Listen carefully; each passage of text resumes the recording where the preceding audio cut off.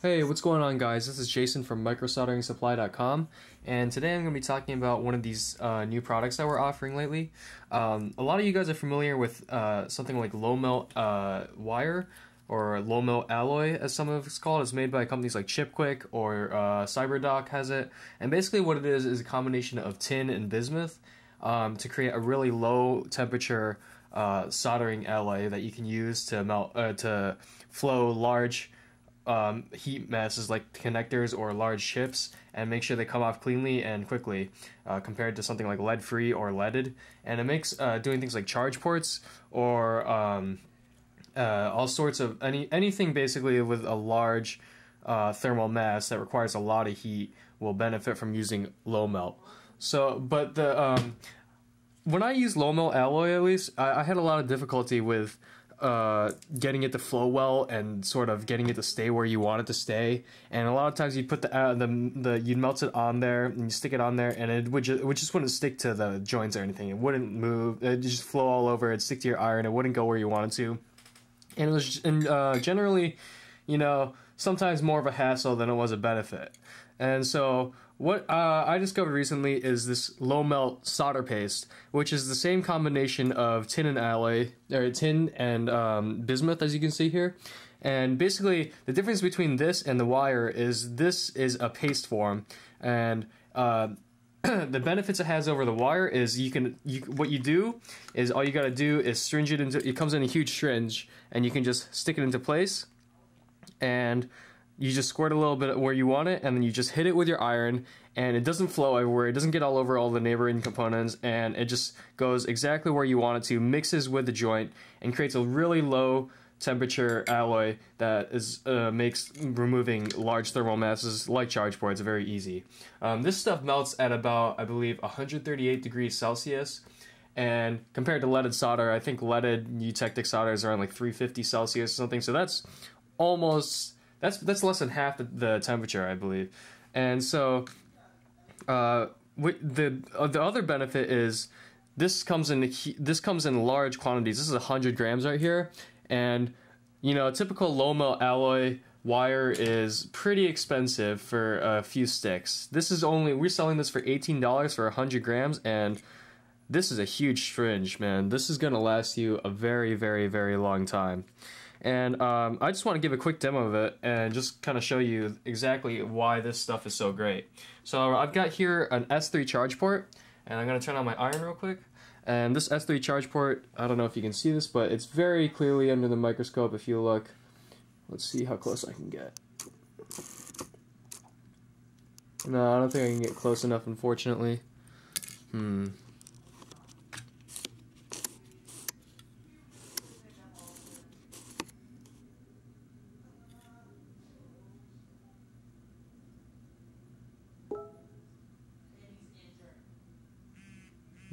No, you can't see very well, but it's under the microscope. You can tell all those pins are bent and very clearly damaged.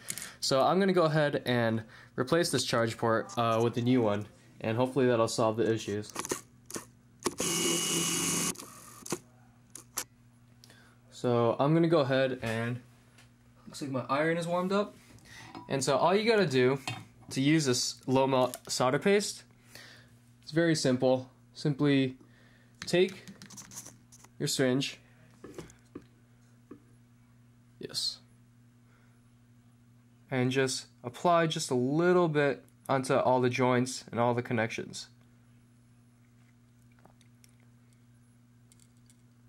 Just like that. And so you can see here, I've applied the low melt, and that's what it looks like before it's melted.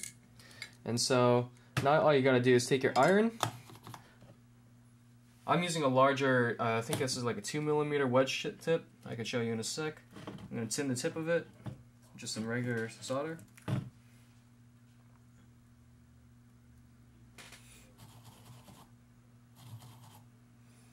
And now all you have to do to get this to flow into the joints and mix with the already lead-free solder that's on there is just simply touch that with your iron. And you can see the solder paste melts perfectly. It doesn't spread everywhere. And just like that, I'll do it again on this side.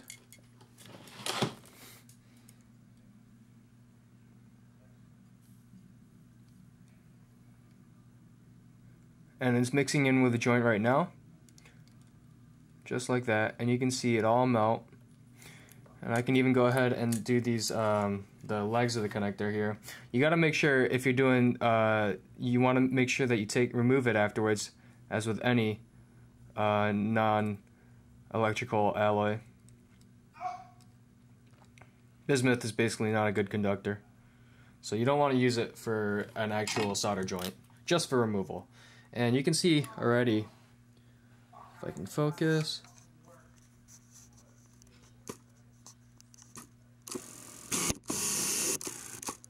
just like that. All that stuff there is just low melt alloy. And I'm actually even going to go ahead and flip it over and put it on the back side too.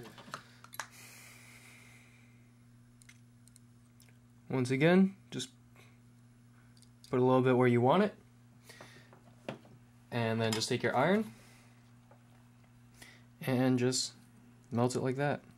And you can see the solder paste melts perfectly and mixes with the joint.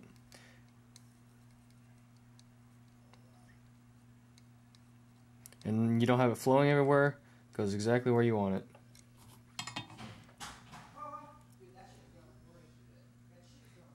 And so now, what we can do is to start to remove this port using a little bit of hot air, and it'll come off very easy, and you won't pull any pads.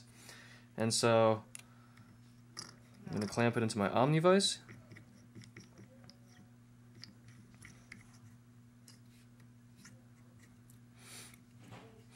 And of course, make sure you've capped and taped over your microphone and everything right there, because if you heat that up a little bit too much, then you're going to burn your mic up and you'll have to replace that. That's no fun. Now, you don't even need to use that much heat. I'm going to set my hot air station at 360 Celsius, and I'll use 35 for airflow. And all you got to do now, some flux always helps. I use Amtech 559, also available on MicroSolderingSupply.com. And now all you got to do is just take your hot air, and you'll be able to see this stuff melt almost instantly.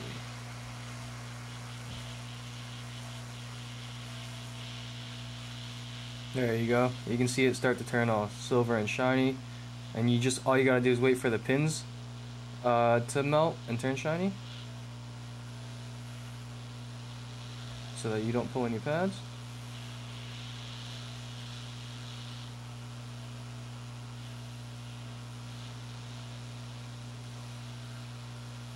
Just like that, we removed our connector. And so that's our low melt solder paste alloy right here. You can get this on our website, MicroSolderingSupply.com. Just look up low melt solder paste, and it'll appear in the search. And if you have any other questions, feel free to leave a comment or shoot us a message. This is Jason from MicroSolderingSupply.com, and thanks for watching.